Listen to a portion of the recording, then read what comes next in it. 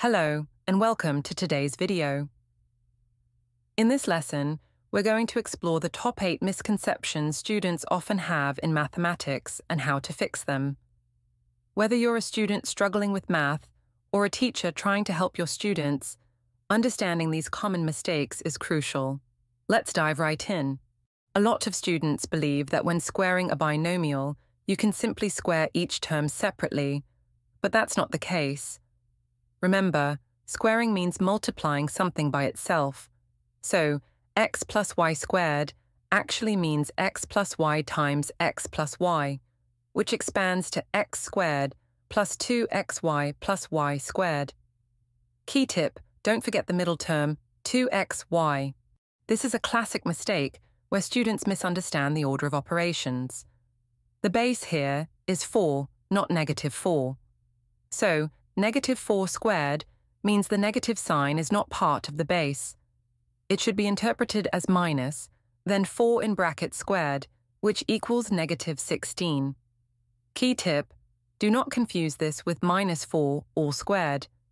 Here, students sometimes try to multiply the base by the 2 first, but according to the order of operations, we need to square 3 first. So, 3 squared equals 9, and then you multiply by 2, giving you 2 times 9 equals 18. Key tip, follow the order of operations, exponents before multiplication. Students sometimes incorrectly cancel the 2 in the numerator, but both terms in the numerator must be divided by 2. To fix this, rewrite the expression as 2x over 2 plus 8 over 2 equal x plus 4. Or, we could factor 2 from the numerator, then divide numerator and denominator by 2 to get x plus 4. Key tip, treat each term in the numerator separately when dividing. This happens when students forget that 1/4 is a single term, not 2 terms to be multiplied separately. To fix this, put the whole number over 1, and recall that it's numerator times numerator over denominator times denominator when multiplying fractions. This gives us 3 times 1 over 1 times 4, equaling 3/4. Key tip, always remember to put the whole number outside over 1 and treat the fraction as a single unit and follow the rules for multiplying fractions. This mistake happens because students confuse the rule that 2 negatives make a positive, which only applies to multiplication and division. In addition or subtraction, 2 negatives make a more negative number. To fix this, use a number line or algebra tiles to visualize the problem. In equations like 4x minus 5 minus 3x equals 9, some students might think that moving the minus 3x next to the 4x will change the sign of the terms. This is wrong.